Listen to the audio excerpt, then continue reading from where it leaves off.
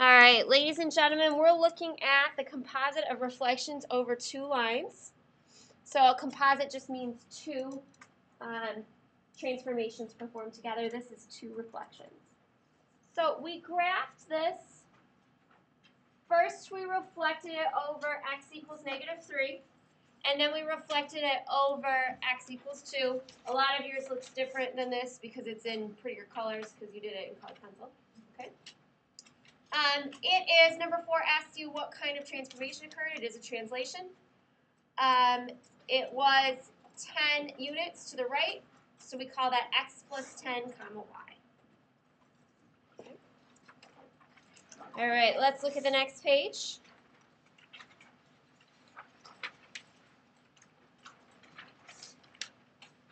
Okay, this one we did it's the same thing except we did in a different order. First we did x equals 2, and then we did x equals -3. We found that it was a translation. It was 10 units again, but this time it was to the left. So it's x minus 10 comma y. Okay. Is everybody okay with these first two? You want me to go over anything again? Please let me know. You should have the correct answers down. Number 13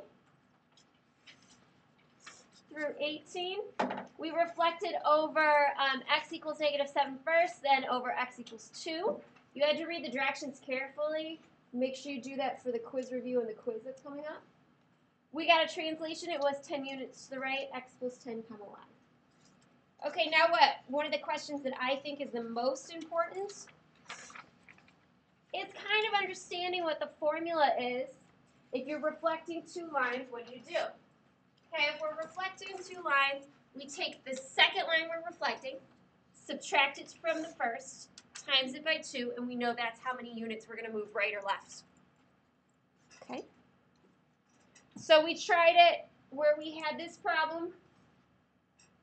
We said, okay, what are some possible answers we could get if we've got x equals 4 and we want it to move 10 units to the right?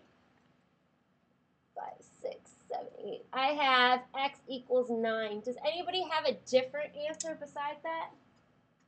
There is another answer. Yes, Tasia? 1 and 4. You had 1 and 4? Okay, so let's see if it works in our formula. -1 and 4. Okay, so we take the second, which is -1 minus 4, and we times it by 2. So we get, can everybody see this on the board? So we get -5 times 2, which gives me -10.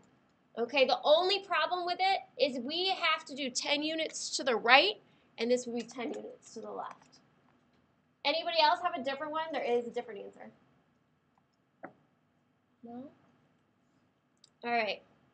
So let me ask you this.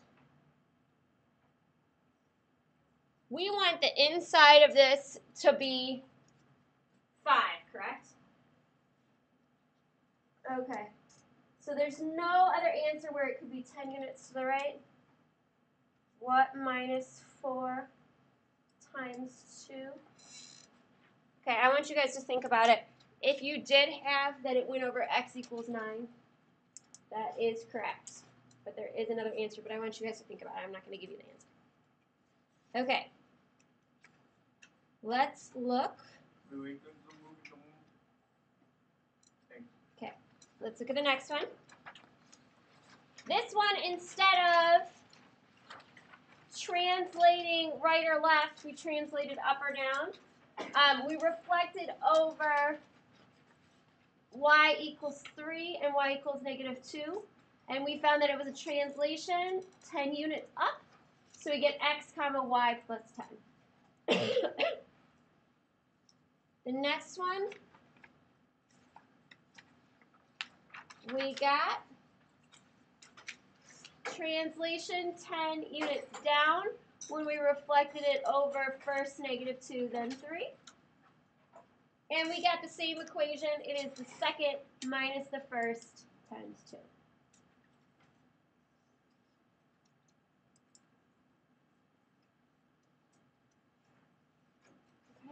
Okay. You guys can go ahead. If you don't have another packet, come pick one up. A lot of you picked it up on Friday, though, because you already finished with this. Again, if you don't, it's right here on my desk. That's what you should be doing for the rest of the hour. That is going to be, you're going to have today to work on it, and tomorrow. It is due at the beginning of the hour on Wednesday. We're going to go over the answer on Wednesday, and then we're going to start the review. Any questions? Yes.